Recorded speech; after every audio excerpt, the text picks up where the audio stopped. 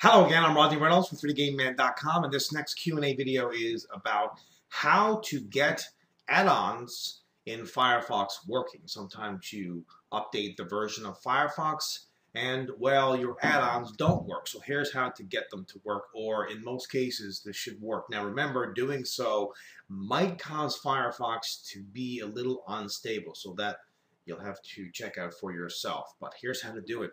First of all, open Firefox, then click on the Alt key on your keyboard, and this will drop down the menu. Go Help, and then About. You'll find out the version of Firefox.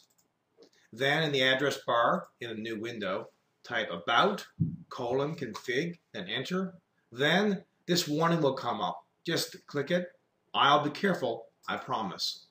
Now, you'll need to click anywhere on the screen, right-click, then go New, Boolean, and then enter this, extensions.checkCompatibility.the whatever your version is, and then say false.